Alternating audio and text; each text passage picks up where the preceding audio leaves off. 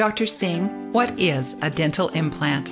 An implant is the foundation for whatever we're going to build on top of it, whether it's a single crown or a bridge or using it to support a denture or a full mouth reconstruction. So the point being that without fully understanding what you're going to build on top of it, it's very hard to design the ideal implant and the ideal implant placement. So one of the first things is to think about it like I'm designing a solution, okay? So you're actually the architect for that solution.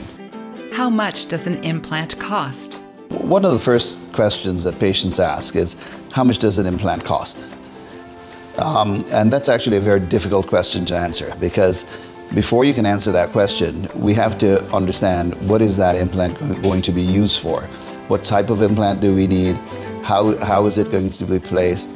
What are how much bone do you have available to accommodate the implant? What's your health like? Are there any risk factors? Do you have gum disease? Do you have any? Are you diabetic? Or do you have any of those things that would affect the placement of an implant? So before we can answer that question, we have to understand what exactly are we dealing with in your particular situation. And then we can decide what's the best treatment for you. And the end result, of course, is placing the implant there. But there are a lot of considerations that have to go into it before we decide, oh yeah, this is what we need for that particular spot.